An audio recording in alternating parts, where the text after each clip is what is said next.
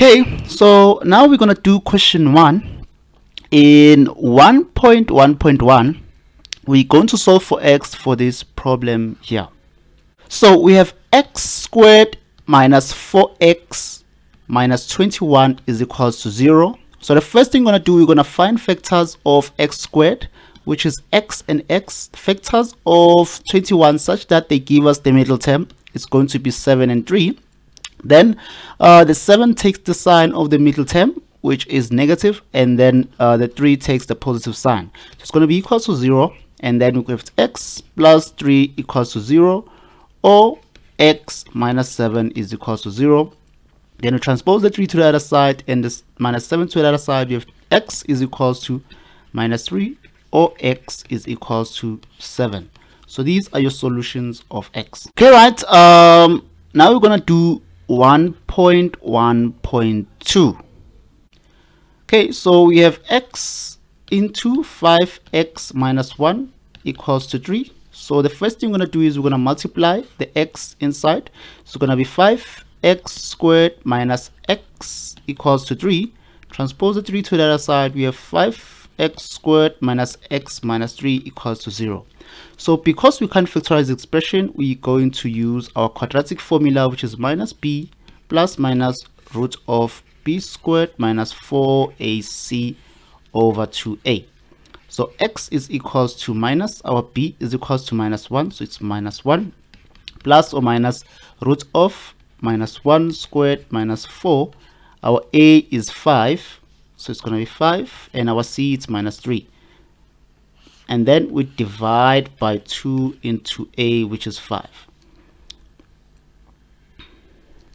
Then our solutions of x, because we're required to write in 2 decimal places, so it's going to be 0.88, or x is equals to minus 0.68. So these are your solutions of x. Now we're going to solve 1.1.3. Okay, so we have 2x squared minus 9x plus 4 is greater or equal to 0. So the first thing we're going to do is we're going to factorize. Greater is equal to 0. The factors of 2x squared, we have 2x and x. Factors of 4 such that when you add and subtract, they give you the middle term. So it's going to be 4 and 1 here. So it's negative and negative. Then because we have our inequality here, means that we need to find our critical values. So it's going to be 2x minus 1 equals to 0, or x minus 4 equals to 0. Then you transpose the 1 to the other side. You have 2x equals to 1, or x equals to 4. Then you divide by 2 both sides. You have x equals to 1 over 2. So you have 2 critical values here. So what you're going to do is you're going to represent them in your number line. You have your 1 over 2, and you have your 4, and then you're going to test values before your critical value. So this is your critical value, and this is your critical value. So you're going to test values before your critical value, which can be your minus 1, and value between your critical values, which can be your 2, and values after your critical value, which can be 5. So you need to test these values here and substitute them in your standard form of equation of 2x squared minus 9x plus 4. So you substitute where there's x, you substitute these values here. Then the signs that you're going to get, because we're interested in the signs and not the solution. So the sign that you're going to get before this critical value of half, you're going to get a sign of positive. And then when you substitute the value of 2 inside your equation, the sign you're going to get in this case is a negative here. And then just after your critical value of 4, which is 5, so you're going to substitute it into the equation, and you will find the sign of positive. So these signs tell you that there's solutions of y are positive when x is equals to negative. Solution of y is negative when x is equals to 2. Solution of y is positive when x is equals to 5. So we need to go back to the equation and see what is the requirement of the equation. We want solutions of x such that the solutions of y are greater or equal to 0. So we're going to focus on positive signs.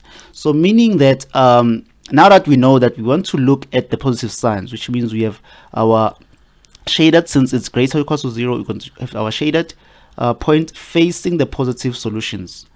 So we have our shaded point facing the positive solutions. Then we can confirm now that since our solutions are facing the positive signs, we can say x must be less than or equals to 1 over 2, or x must be greater or equals to 4. So these are your solutions of x for this problem. Now we're going to solve 1.1.4. Now we are having 3x plus 1 minus 3x minus 1 minus 24 equals to 0. So the first thing is we're going to break down. So it's 3x multiplied by 3 to the power 1 minus 3 into the power x multiplied by 3 to the power minus 1 minus 24 equals to 0. Then we use the value of k. So we let k be equals to 3 to the power of x because it's common throughout. And then we substitute that value of k. So it's going to be 3k minus 3 to the power of minus 1k minus 24 equals to 0. And we need to write this expression in proper form. So it's going to be 3k minus k over 3 minus 24 equals to 0. Then we're going to cross multiply, or let me say we're going to multiply out the 3, and then we'll have 9k minus k minus 24 times 3 equals to 0. So 9k minus k is going to give you 8k minus 72 equals to 0. Then we're going to transpose the 72 to the other side. You have 8k is equals to 72. Divide by 8 both sides. We're going to have k equals to 9. But you need to remember that we said k is equals to 3 to the power of x. So where there's k, we're going to put 3 to the power of x. So it's going to be 3 to the power of x is equals to 9. But 9 can be written as 3 to the power of 2.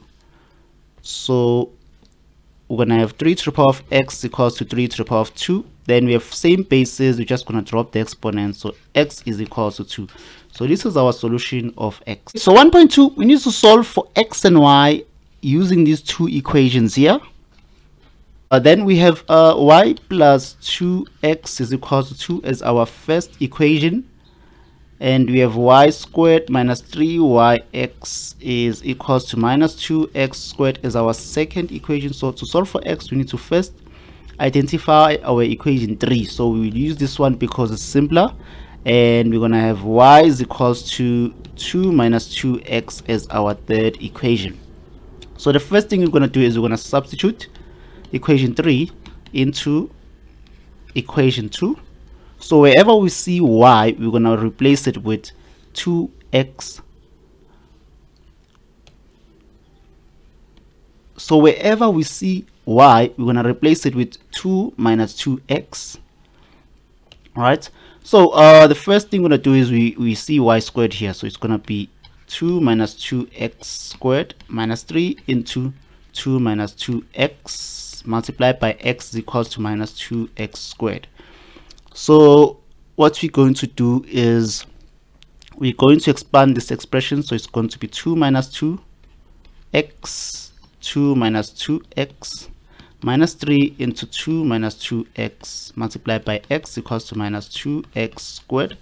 Then we will find the product of this expression here. So we're going to multiply out using our FOIL method, and we'll have 4. Then we're going to have 4, which is this 2 multiplied by this 2 is 4. Then this 2 multiplied by this other 2 is going to be minus 4x, and then minus 4x plus 4x squared. So what's going to happen is we're going to multiply this x inside here, and we're going to have minus 3 into 2x minus 2x squared. equals to minus 2x squared, and then we're gonna collect like terms for this part here. So we're gonna have 4 minus 8x plus 4x squared, and then this 3 will multiply everything that is inside. We have minus 6x plus 6x squared. Transpose the 2 to the other side. It's going to be positive 2x squared equals to 0.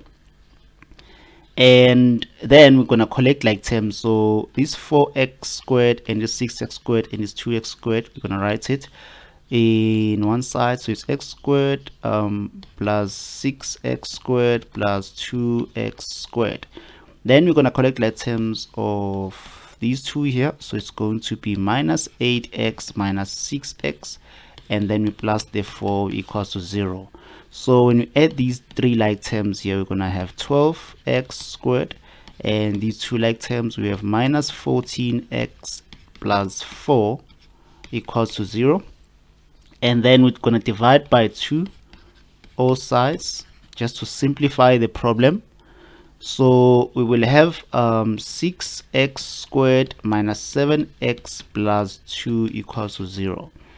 Now we're going to find the factors of this problem here. So the first thing is we find the factors of 6x squared such that those factors help us in with the factors of 2 and then making sure that we at the end of the day we get the middle term.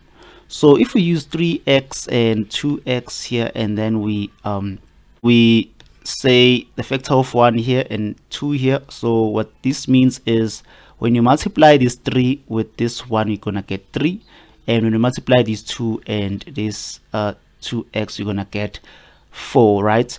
When you add the 3 and the 2, it gives you the middle term of 7. So those factors are correct.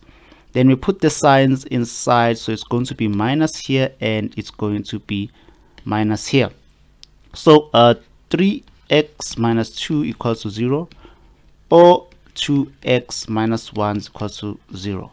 Transpose the 2 to the other side, you have 3x equals to 2, or 2x is equals to 1. Divide by 3, divide by 3, here divide by 2, divide by 2, so x is equals to 2 over 3, or x is equals to 1 over 2. So these are your solutions of x. Remember that your equation of y is equals to 2 minus 2x, which is the equation 3. So what we're going to do is we're going to say y is equals to 2 into 2. Then we substitute this x here, which is 2 over 3, or y is equals to 2 minus 2 into, we substitute this x here of 1 over 2. Then we have y is equals to 2 over 3, or y is equals to 1. So these are our solutions of y, and these are our solutions of x. 1.3, we are going to simplify this problem here without the use of a calculator. So we're going to simplify this problem here. So if you write it properly, it's a 4th root, and then it is square root of 20 minus square root of d of x of 4x, right? And it multiplies the same expression, 4th root of 20 minus plus the root of d of x of 4x. So what we're going to first do is, because it has the same 4th root, so we're going to use 1 4th root for the entire problem.